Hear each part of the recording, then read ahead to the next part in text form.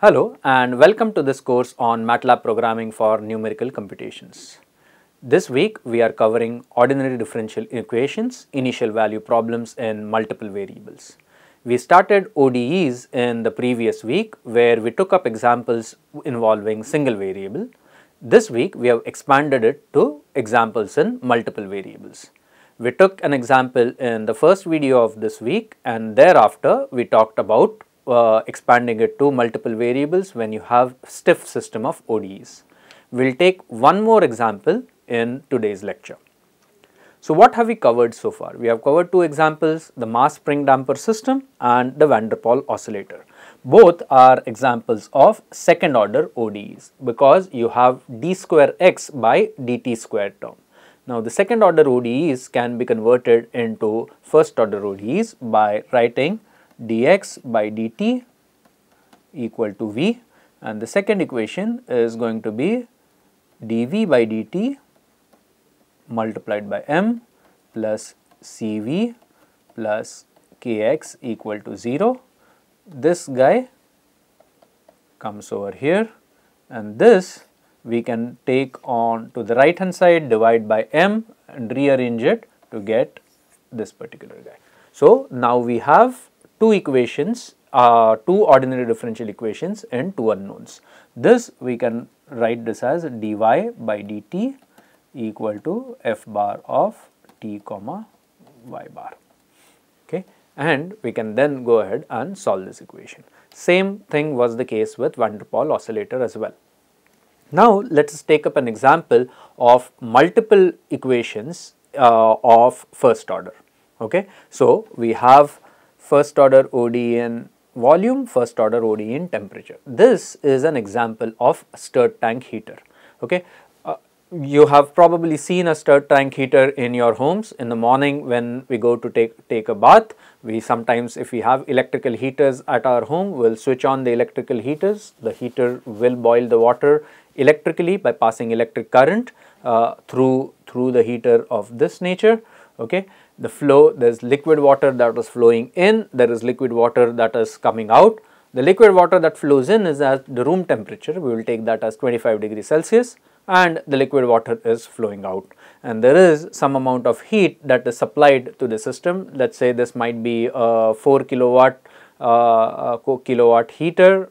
Usually it runs with 50% efficiency and the amount of energy that is delivered is going to be of the order of 500 multiplied by rho Cp. That is the amount of energy electrically that we are providing. Okay, and these are the initial conditions and these are the parameters that we need for solving the ODEs. Okay, so let us take a look at how we are going to solve these ODEs. So first things first, we are going to define our vector y as volume and temperature. As a result of this, we will be able to write d by dt of v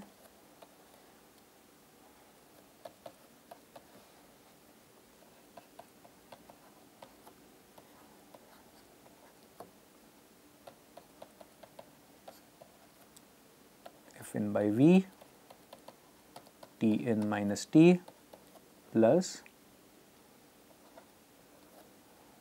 q divided by, okay, our initial conditions are going to be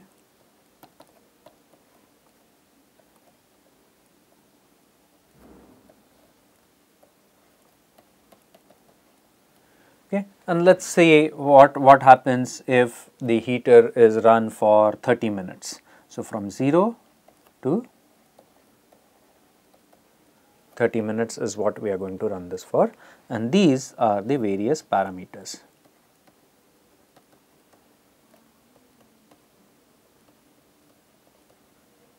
Okay. So in MATLAB we are going to use ODE-45. Okay. What does ODE-45 requires? It requires the ODE function, it requires t-span and it requires initial condition. Okay. So these are the things that it requires. The initial condition is what is given over here, ODE function is basically this particular guy. Okay. Now you have two variables v and t, therefore ODE functions should also return a vector that has two rows in it. Okay. So that's what we have studied so far. So let's go to MATLAB and try to solve this problem. So we have we'll try to solve this problem using the online version of MATLAB. Again, the website is matlab.mathworks.com, and at least in 2023, right from 2016 until 2023, and hopefully in future as well, you will have access to MATLAB online version courtesy of MathWorks.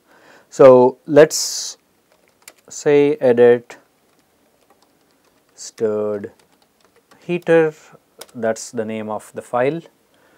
So we'll open a new file and call this stirred heater.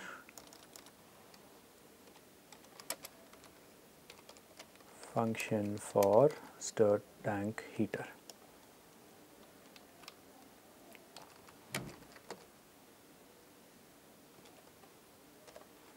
Okay, so let's start writing the function first. Function dy dt equal to sth fun capital Y. Okay, so let's say variables to be solved, volume is Y1, temperature is Y2,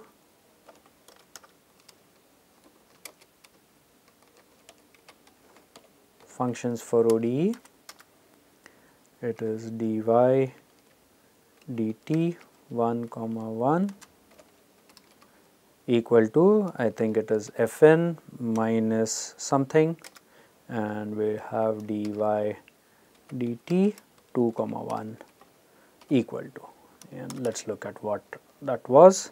So dy dt, the first guy was fn minus alpha square root of v, fn minus alpha into sqrt v. Dy dt 2 comma 1 is fn by v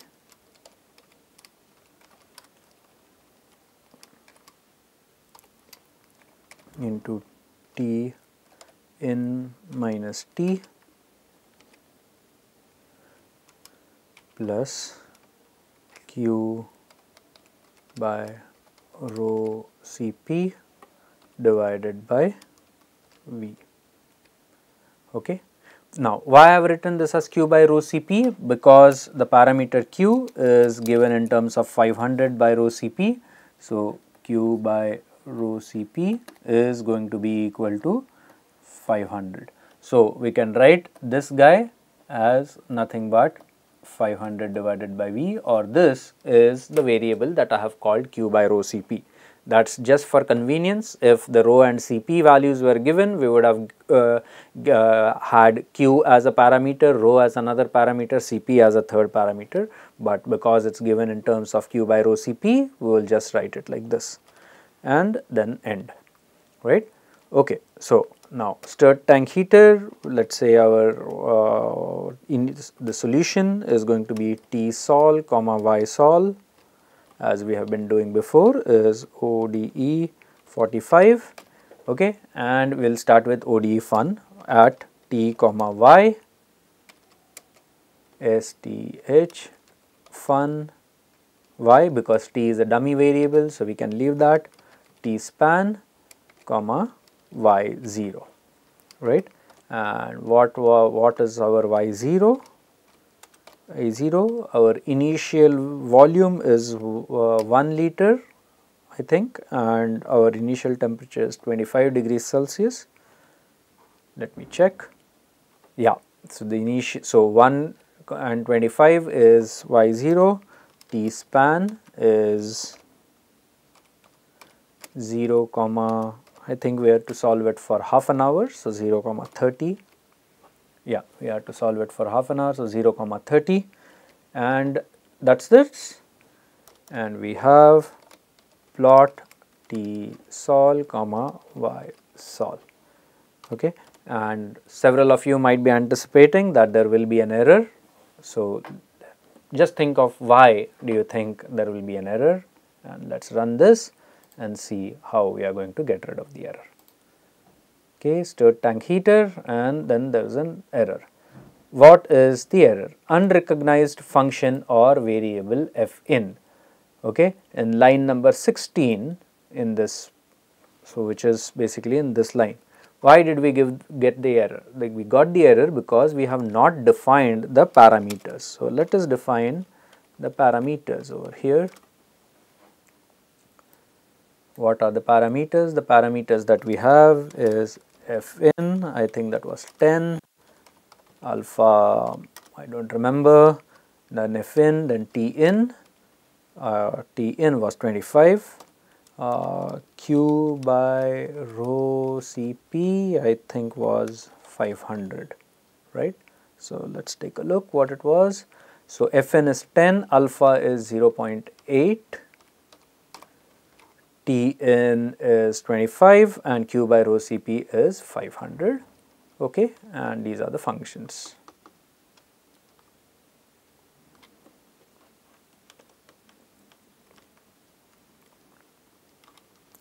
Okay, so let us see what happens. Run this, it's solved, and that is figure 1. So this is how the volume is increasing, and this is how the temperature is increasing. The temperature has increased and settled down at almost 75 degrees Celsius. The volume is increasing to approximately,